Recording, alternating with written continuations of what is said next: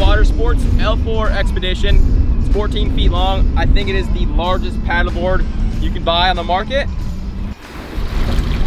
It goes about 13, 14 miles an hour on a non-windy day. So the manufacturer recommends a 2 horsepower motor or trolling motor.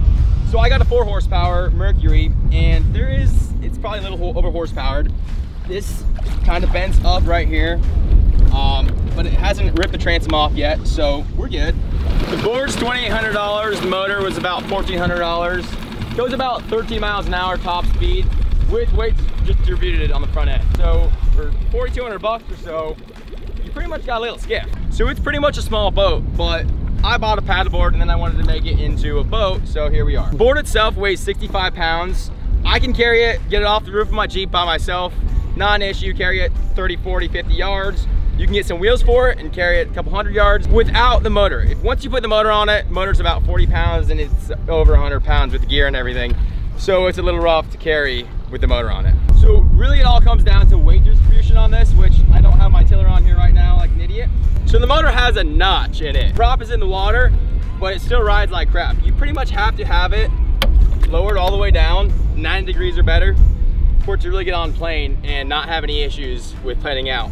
So you got 2 rudders here, optional, but they're not optional. You pretty much got to have them or you're gonna be going wiggly waggly every few feet. I haven't had the motor on without them yet, but you can pretty much not paddle this thing without those on it. Great for inshore fishing, great for inshore screwing around.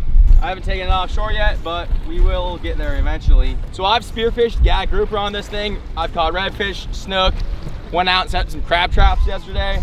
The ultimate duck hunting rig. Inshore duck hunting, you wanna go schlock some ducks. If it was camo, it'd be ideal, but you can throw some pomfrons over it. So you're not supposed to have a 4 horsepower motor on here because of this.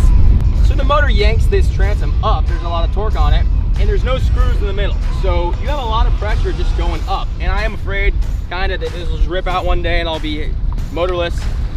But it hasn't happened yet, and I'm gonna keep pushing it.